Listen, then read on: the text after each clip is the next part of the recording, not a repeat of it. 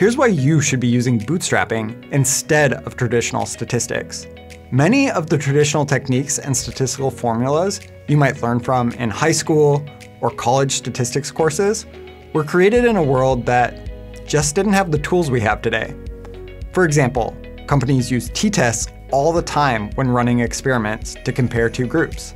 These t-tests date back to 1908. With modern computing power, we don't have to rely on the same assumptions that made these techniques possible.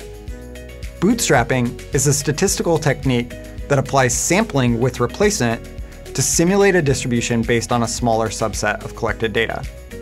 Let's consider an example to make this more concrete. Let's say you work for a ride-sharing app like Uber or Lyft, and you want to understand all the possible times and locations that a ride might come from. Then, from all of those possibilities, you want to know what the typical day of a driver might look like. For this particular analysis, let's say you want to know what's the longest distance in time a driver should expect during their shift. This scenario is a great example of where bootstrapping your data provides an excellent grasp of what is possible. To describe what is expected, you need a statistical distribution. Using traditional techniques, you would have to assume that it's normal, or gamma, or log normal, and then you would use this distribution to draw conclusions. What if the true distribution is bimodal? What traditional statistical distribution can be used for this?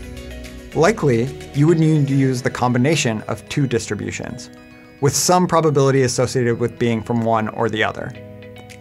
Alternatively, we could use bootstrapping, which allows us to not assume any formal distribution at all. Bootstrapping allows us to simulate from the original dataset directly. We don't have to find a mathematical function that would represent the data first. One last thought on bootstrapping and statistics. I think it really helps build a great way of understanding how to think about the world. In a lot of traditional techniques, the thinking is already done for you, and you just plug the numbers into the existing formula without much thought. Solving problems using bootstrapping techniques teaches you to think about your problems in a way that lends itself to lots of different types of problems. By understanding bootstrapping as a way to solve problems, you have a really good framework for how to think about how to quantify the randomness in the world, and further use this quantity to make educated decisions.